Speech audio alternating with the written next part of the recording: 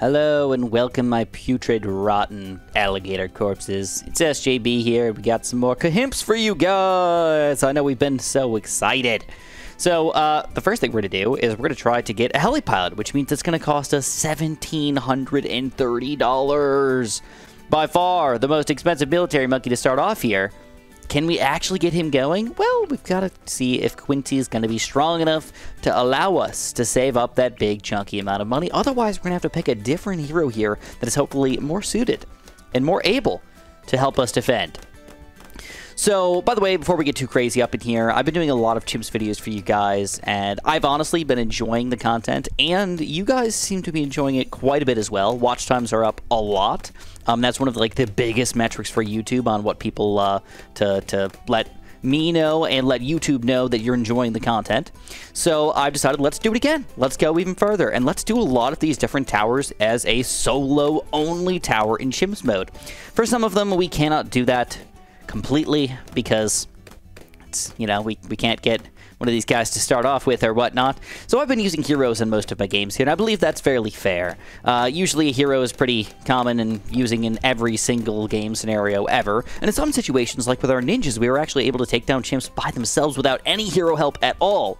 But that may not always be the case.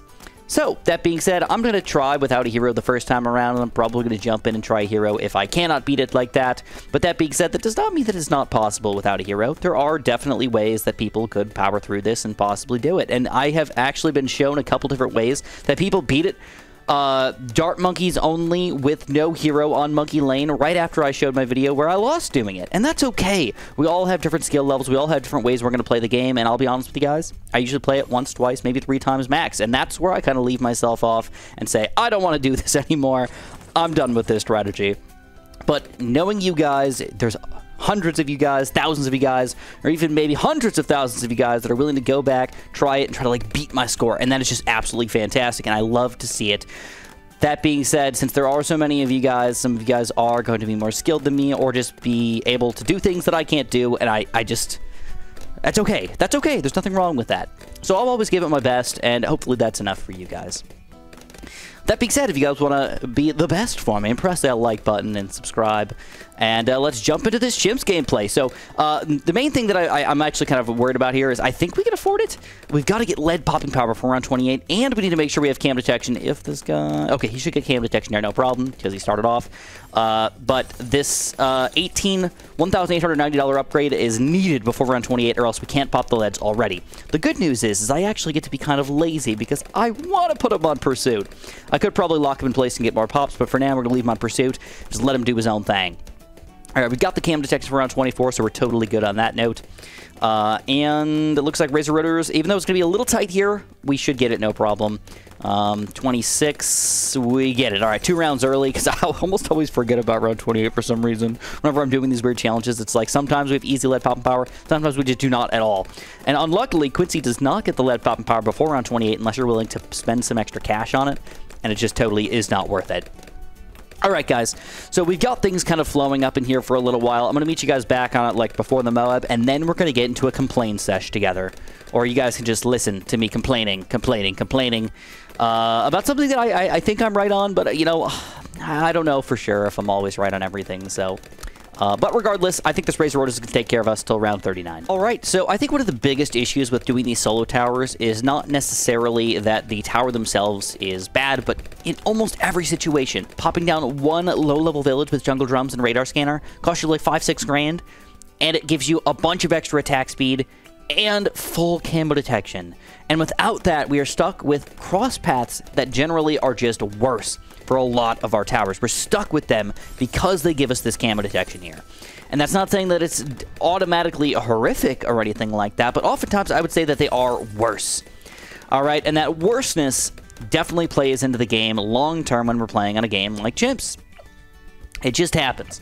Alright, luckily for us, the Moab is not going to be a big deal at all, because we're able to afford a Moab shove here with our Razor Rotors, and this combo is actually working out really, really well. And believe it or not, I think what I want to do, even though it seems a little bit buggy here, I think I want to go for a trifecta of 3 third-tier heli pilots.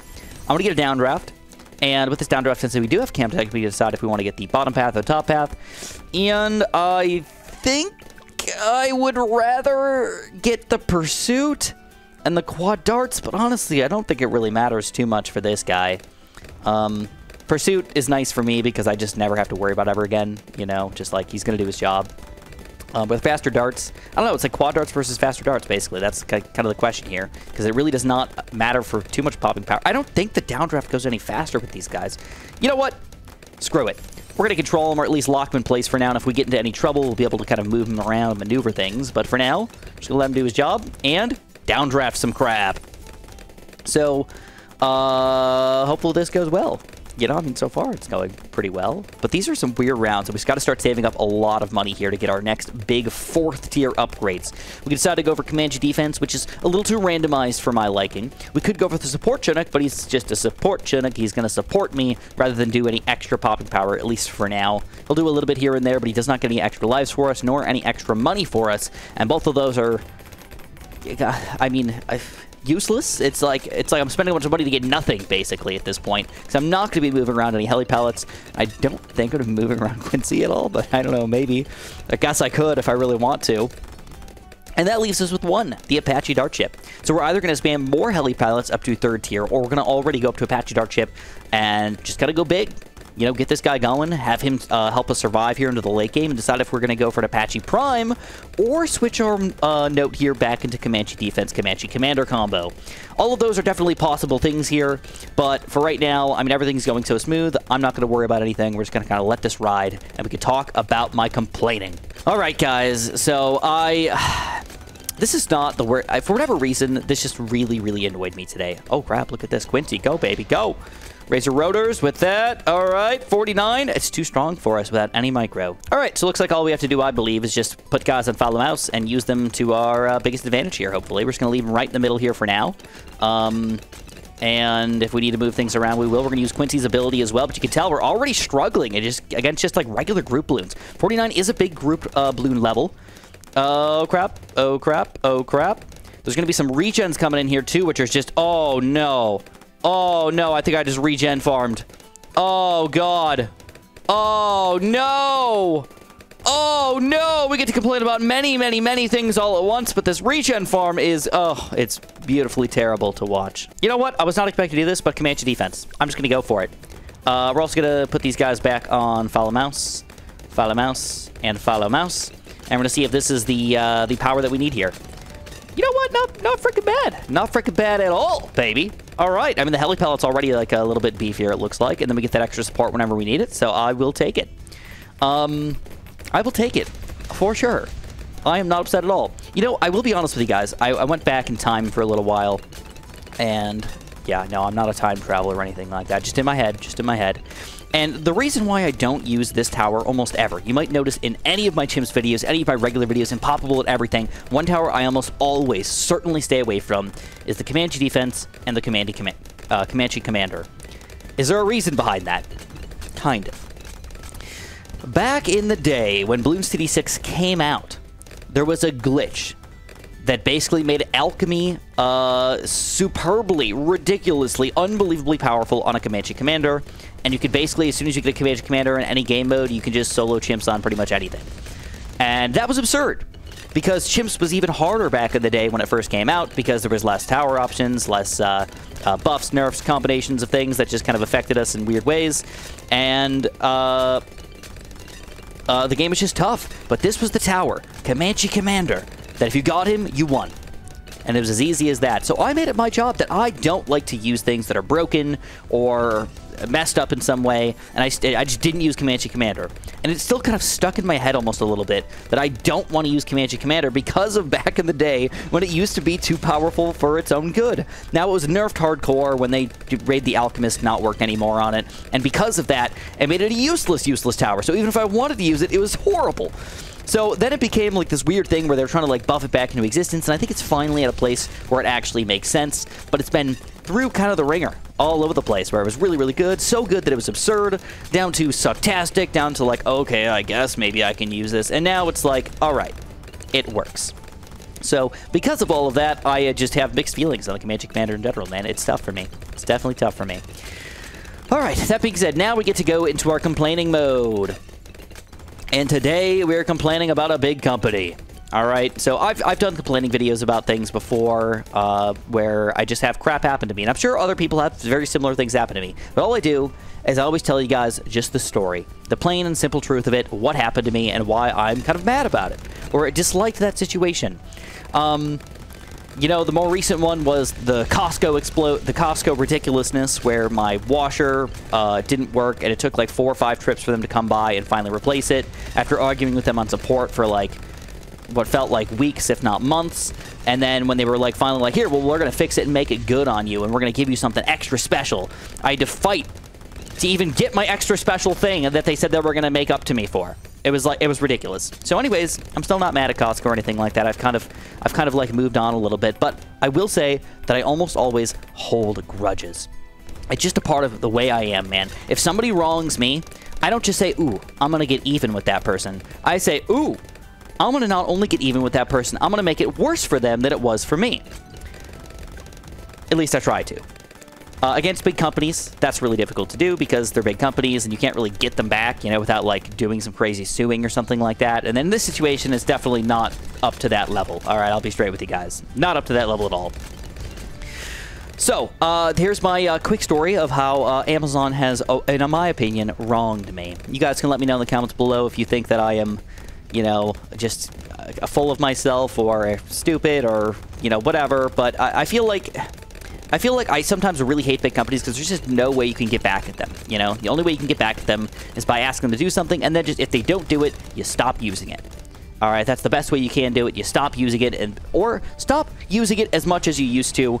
Don't buy stuff from them anymore. Don't use them anymore, and I am thinking about maybe doing something along those lines. I have not confirmed it yet, but I'm thinking about it. So anyways, back into the story here. So this is a really weird thing, but I just had my anniversary. All right, me and my wife have been officially married for a year. So I didn't feel like a big grand anniversary present was in order, but I wanted to get her something just a little bit. And you know, I think the best present you can get somebody is not huge diamond rings or something expensive. It's something that they want, something that they've been asking for, because it's more meaningful. It means you've been listening and paying attention to them and everything. So that's what I did. I listened to Amanda, and she kept complaining about her charger over and over and over again. And she's like, I really need to get a new charger at some point. So I went out on a limb, and I picked out what I thought was a good charger, and I bought her a charger for our anniversary. Because of me, I am also a lackluster individual, and I did not plan ahead accordingly, and I waited a little bit too long to order this thing. So, luckily, I have Amazon Prime, and I ordered this thing with 1 day to spare for our anniversary. It was going to get here on the 9th, and our anniversary is on the 10th. I was like, great, fantastic. You know, I think I take that back for a quick second. I believe what happened was we celebrate our anniversary on the 9th, and it didn't get here until too late or something like that. I don't remember. But I had a date that was promised to me, and it did not arrive on the date that it was promised. I even get an email saying it's going to be late. It's like, okay, crap. So our anniversary present arrived late, and it made me feel kind of bad about it. I told Amanda what was up, and she's like, okay, no big deal, whatever. It doesn't really matter. I mean, it's just a charger and all that. But still, it made me feel bad about myself. Then, my very next order, I was super pumped, guys. So, my dogs have been looking for, they had this ball, okay? I call it the squiggly ball. And they frickin' loved this thing. Both of them. Luna loved it.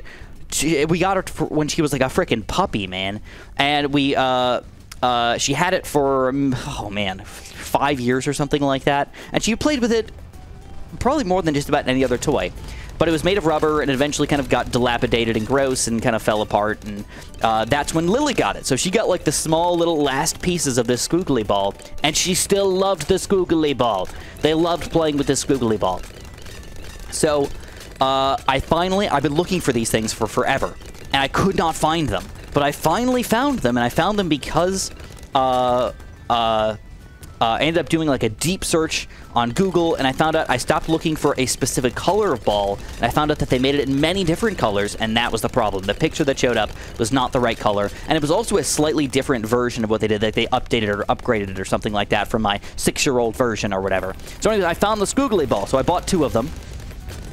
Bought 2 of my delicious squiggly balls, and dang, I was so excited to unwrap these things because me and Amanda were going to go on our anniversary excursion. We went to a state park in Illinois, and it was super fun. But I wanted to give them the Scroogly balls before we left, so they could have some fun while we were gone. Sadly, this item also arrived late. Huh, well, would you look at that, man? That's 2 items in a row that have not arrived on their promised delivery date. So I'm a little, you know, I'm a little upset. I'm like, okay, whatever. Let me go talk to Amazon chat support and just see what they're going to say to me. I talked to this wonderful lady, and she was like, oh, crap, look at this bloonage, man. We're going to get Quincy's arrows up in here. All right, would you defend? The question is, do we go for an Apache Prime here, or do we try to save up and just go for Comanche Commander? Honestly, I prefer an Apache Prime, but if it comes down to it, if I need it for something, I'm going to go Comanche Commander. All right, and I think that combo should be good enough for us. There's also the option, though, even though it's going to be, I think, more expensive to get that guy over Comanche Commander. Yeah, I'd have to buy both of these, like 44 grand extra, to get that support Chinook. And believe it or not, that guy, even though he's not as good as the other two, the Marine's pretty powerful. So do not underestimate him too much. Too much. We're definitely getting to the point, though, where this is getting to be a bit of a struggle. Holy bejesus, man. I have not been microing all that well, but I think I've been doing an okay job. Here we go. Arrows from the get-go. Beautiful, beautiful.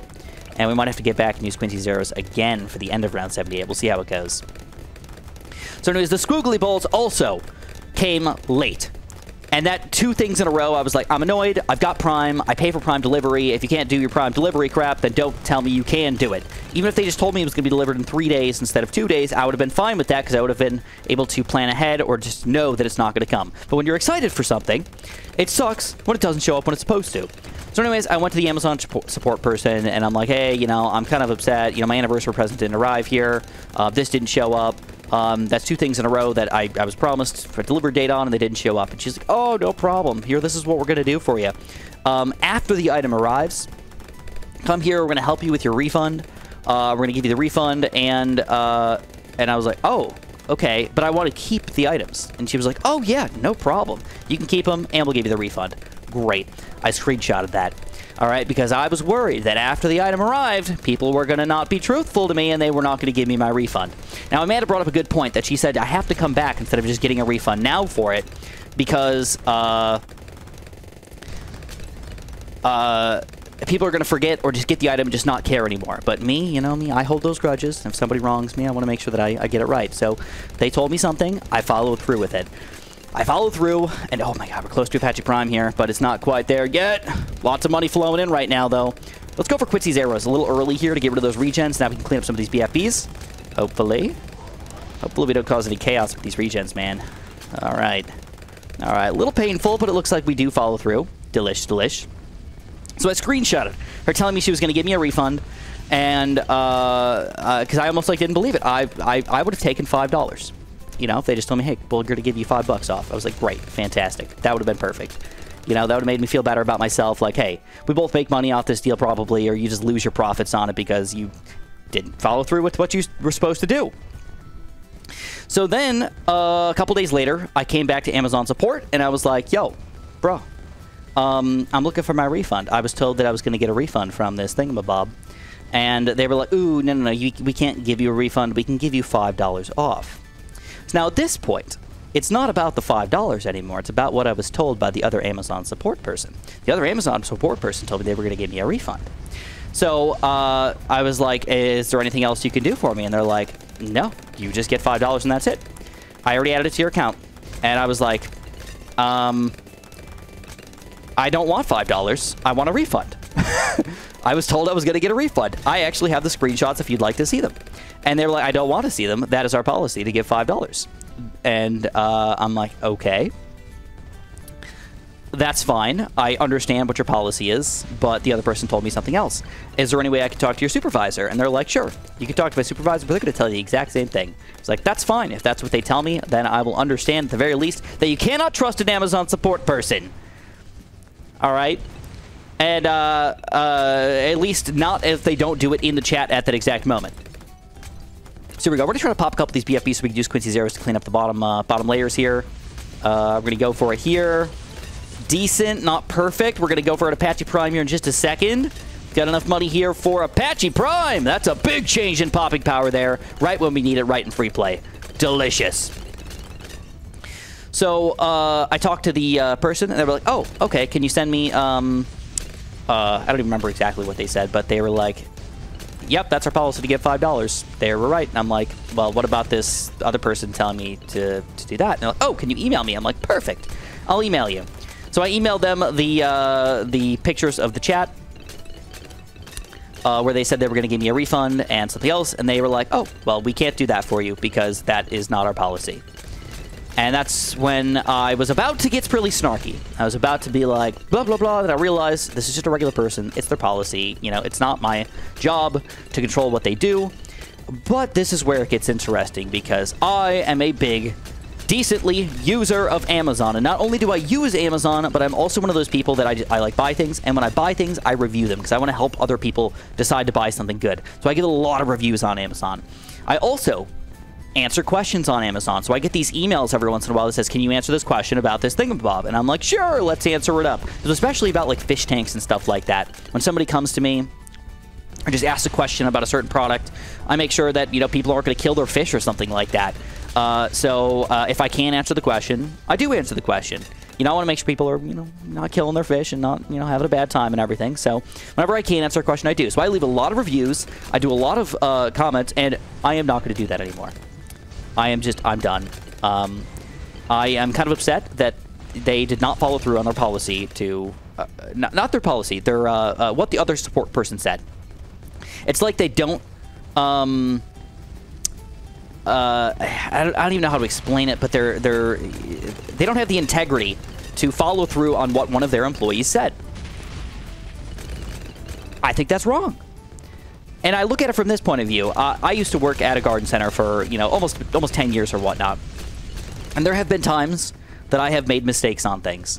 And whenever I've made a mistake on something, even if it was something stupid, I would have to give it to them, basically. You know, if I told them that this was the price, and then we bring it up to the counter and it was the wrong price, I'd be like, oh, I'm sorry. Unless it was like something absurd, like this was a $1,000 piece and I tried to give it to them for $20. No, like obviously I would not give them it for $20. That's a little different here. I'm talking about $18 worth of squiggly balls, and they would not give me the $18 for my squiggly balls for them not following through on it being late and all that stuff. And they specifically said that you could only get the money back if you return it. And I asked the first support person, I want to keep it. Is that okay? And they said, yes, it is okay if you keep it and get the refund. So anyways, yeah, I'm kind of going on strike on Amazon right now because I'm kind of upset about that. In addition, don't forget that I have the ability to stream on Twitch. And now this doesn't necessarily hurt their money market at all. But I am very, very, very strongly believing that I will never stream on Twitch again because of this stupid thing. Because, again, if I have any ability to hurt anybody, I'd love to do it, man. I hold grudges, and I hold them very well. All right, so I'm actually a little bit worried right now about my total DDT popping power for round 95. And I'm not sure if the Comanche Commander is going to be any better here. But I'm also not sure if the Marine is going to do any better here. So what I'm going to do is I'm actually going to, even though I'm black chimpsing this right now, I'm going to leave the black chimpsing. And before I buy my next upgrade, I'm going to decide what I think is better against the DDT specifically and nothing else. I mean, against this entire round here, we're only doing 15,000 damage, and a lot of that was to the Moabs, too. So, all right. Not the greatest. Not the greatest. So what I want to do is I want to test that one more time again, but with the Comanche Commander. This time also with the IFR. And I want to see if this is going to be good enough to pop any sort of amount of DDTs on round 95. First of all, popping camo purple's no problem. Camo leads are a little bit more problematic for some reason. Don't know officially why, but that's kind of annoying. We're going to see if this gives us enough lead pop power, because right now it's pretty problematic. All right. Without any extra stuff, we do slow them down. That is one thing that we've got to our advantage here. But we do not pop DDTs at all with this guy. Holy crap. I mean, he's good against the Moabs here, but against the DDTs, fairly useless. And that's really upsetting because it makes me think that round 95 might be too strong for our helipods to handle. Uh-oh. But I think slowing them down, allowing my other helipods to do more damage might be the best option. All right, so we're not having an issue yet. We still have a couple of rounds to go before round 95 pops out. We'll have to gauge ourselves again one more time before on round 93 to see how we're going to do. But right now, this is not looking all that good. This is not looking all that good.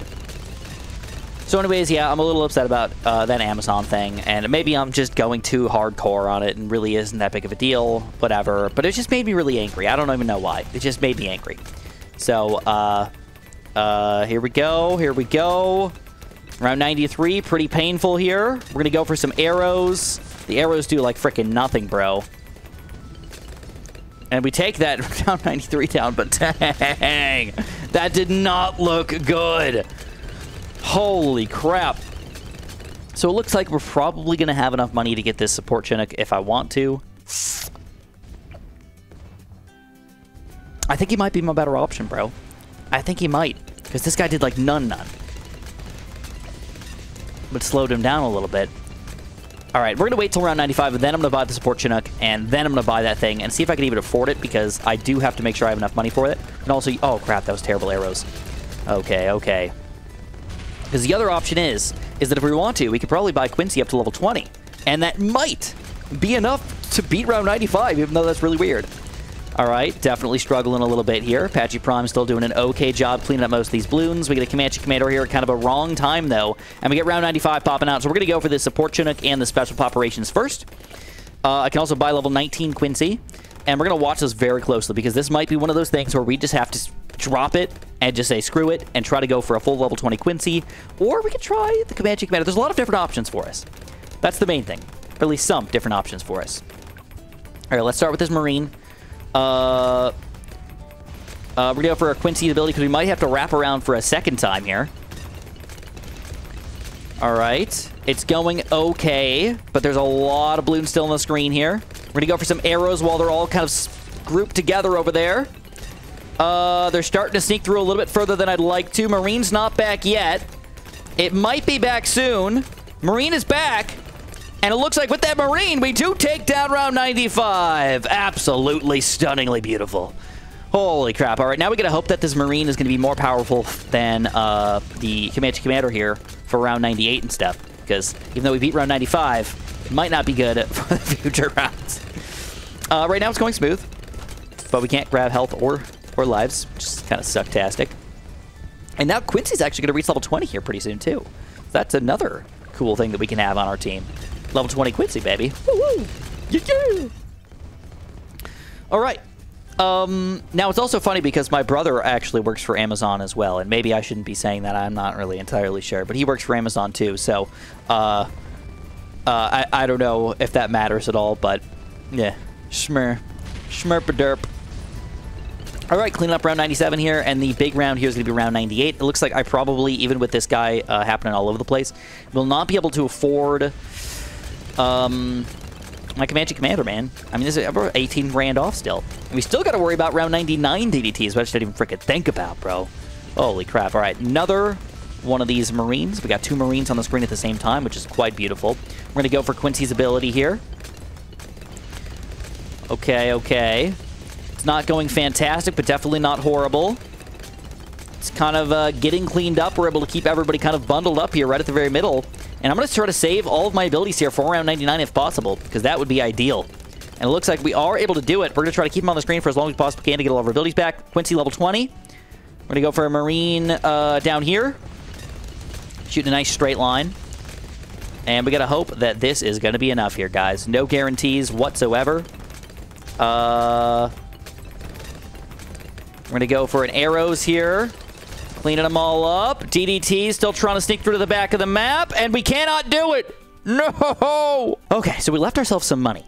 We left ourselves some money. That's the good news here. All right, we're not stuck because we're not going to get the 6 grand for Comanche Commander, even if we beat this round and get the money. So there's no point to even doing that. So now we spend our money on other things. And right now, all I'm thinking is we get some Moab shoves, bro. Just keep them on the screen. All right, let's try this out. Keep them on the screen. Let my other towers that do damage do their damage a little better. Now we got 4 of these guys all following mouse. We're going to hope that we can just keep these DDTs in place and take them down. We're going to go for that Marine. I don't know that that's misplaced or not, but we're going to go for him there anyways. Get him piled up. Get him piled up here. Let the Marine go through a couple of these guys. It looks like it's working pretty well here. We're going to go for those arrows earlier here this time around while everything's piled up. And it looks like round 99 will be taken down. All right, let's go for another Marine up at the top here. It looks like, I think the Apache Prime is going to do most of the damage against this Bad. You can see he's already got 1.3 million. Bad's only got about 20,000 health here, so you can see it's getting drained pretty quickly. All right, another Marine down there. We're going to save Quincy's ability for these DDTs to pop out, but it's looking pretty spicy. I think we're going to be able to handle this. All right, another Marine. All right, it's about to pop out. We're going to use Quincy's first ability here, and then to clean up this Zermagerd, we're going to use Quincy's second ability, and there it is! We get an Insta-Monkey of a Monkey Ace! Whoop, whoop, whoop, whoop, whoop, whoop, woo! Heli pilots only on Chimps, baby! How delicious. Well, if you guys enjoyed, don't forget to press that like button, don't forget to subscribe, and let me know if you think that I'm ridiculous in the comments below. Thanks for watching, and have a super duper delicious day.